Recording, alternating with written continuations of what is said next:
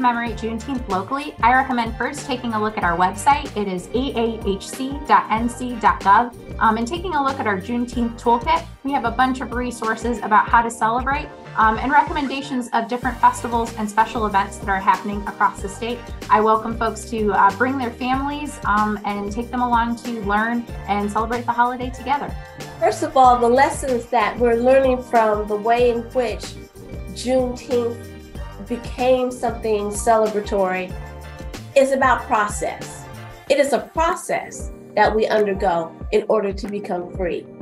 And it is not something that is static. It didn't just remain a proclamation.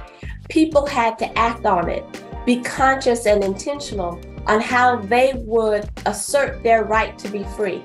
Now, I'm from California originally, and we had Juneteenth celebrations because as people migrated, African-American people migrated from Louisiana, Texas, Oklahoma to California, they brought that idea of freedom with them. And if we didn't have that kind of legacy and connection, we might have forgotten what really needed to be done to maintain our state of being free, which is not just a physical freedom, but an intellectual freedom, a spiritual freedom.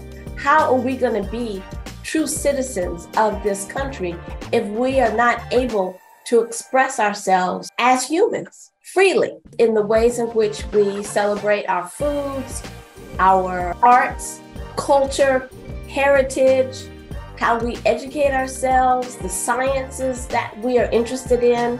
All of that is a part of this ongoing quest to be the best that we can be in terms of a free people in a place that doesn't recognize always that we're fully human or that we are a part of, a true integral part of this country.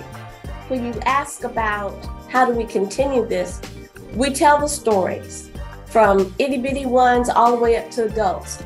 We remember, we recollect. I think that one of the visuals I get for this is Daughters of the Dust and the way Julie Dash helped people understand what it meant to be Gullah, what it meant to be Geechee. And part of that was that storytelling, the narratives.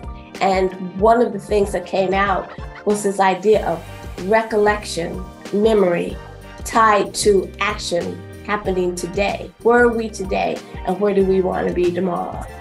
So for me, it makes me think about the optimism that they had when they were building these communities and building these spaces, such as James City and New Bern, North Carolina, building these spaces where they could gather. So through their sacrifice and hard work, I am proud to be an African-American woman. And because of that, I celebrate and remember their history. For me, what reminds me of Juneteenth is the celebration. Growing up, I went to festivals and cookouts and musical performances that were very much involved around Juneteenth, and learning what I learned about Juneteenth from being in these different spaces and the celebrations and what they were for, from the time that General Granger arrived in Galveston, Texas, to that expansion of celebrations. And what that did for me was led me to books, different books that kind of gave a better and further and more in-depth history of Juneteenth. And because of those things, Juneteenth now to me has so much more, a much bigger place in my heart, not just because the historical nature, but the celebratory nature of Juneteenth as well. For me, when I think of Juneteenth, I think of dedication and resilience. And particularly coming to mind right now, I'm thinking of the Gullah Geechee people who are found in the coastal regions of Georgia, South Carolina, and North Carolina. And when you look at the Gullah Geechee, they took the broken English that they were often heard, in some cases being taught by those that enslaved them, and they took that as well as the various tribal languages that we brought over from Africa, and molded and created their own language, which is still being spoken to this day.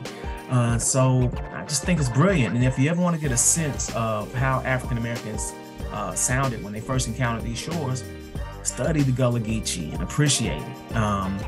when I look at the resiliency for African Americans overall, just having to make their own way, when I hear Juneteenth in particular, and you look at Texas, once emancipation was announced, there were not the federal troops in place like there were on the eastern part of the nation in South Carolina, Georgia, and Virginia, et cetera.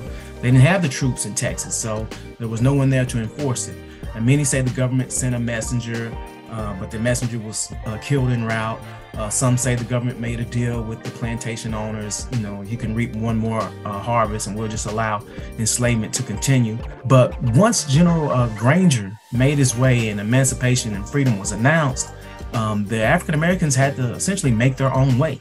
They had to make their own housing, find their own housing. They had to find a way to make money to raise and support their families. They had to find a way to educate themselves. And they did that.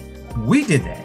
And so Juneteenth says to me, there's an ability to keep getting up. And then each time you get up, you're reaching a new height, a new achievement. So that's Juneteenth.